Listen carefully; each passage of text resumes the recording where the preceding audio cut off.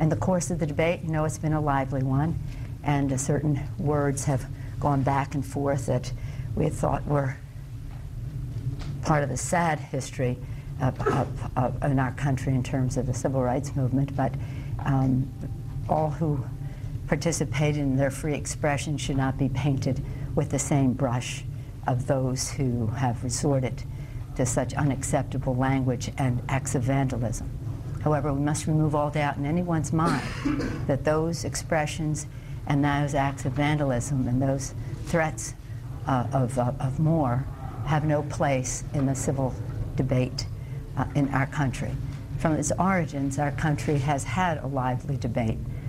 You know the history.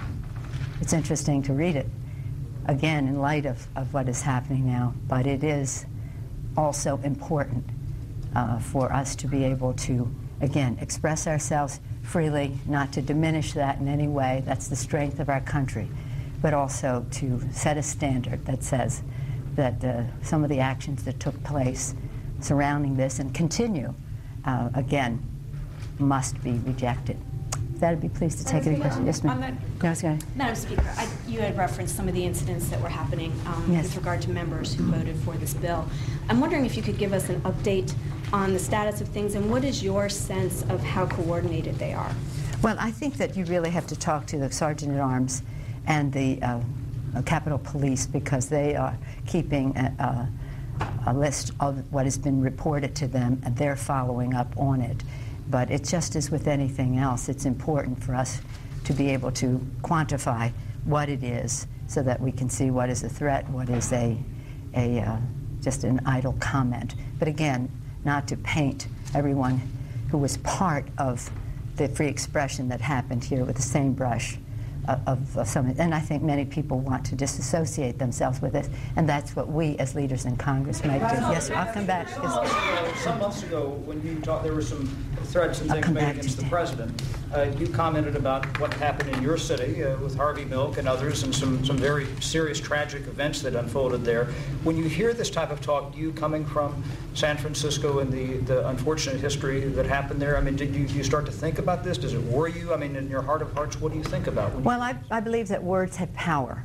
They weigh a ton, and they are received differently by people, and depending on their, shall we say, emotional state. And we have to take responsibility for words that are said that we do not reject, But I don't want this to be a distraction for why we are here. We are here to pass health care for all Americans, to make, again, honor the vows of our founders in that respect, honor also the vows of our founders for us to have free expression, but also to say we are a democracy, and that elections are a way for us to show our pleasure or displeasure with a particular point of view. Dana?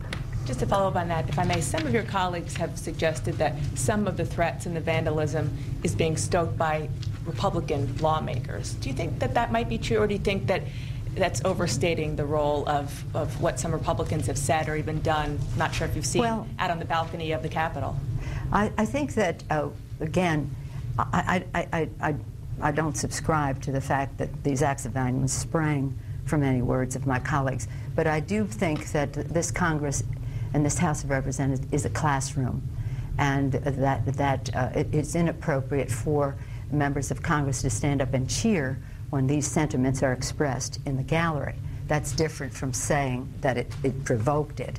But I think we have to manage this issue very carefully, recognizing we are a democracy. We don't want to stifle debate or free expression of it, but to understand our leadership role, responsibility that we have to be an example in how we express our differences and understand the impact that our words have on others. And the best way we can do that is to very clearly state that this is inappropriate, that words would be used that are so beneath the dignity of this debate, and certainly beneath the dignity of the people they were used against, that actions are taken that are so unsavory and in some ways menacing.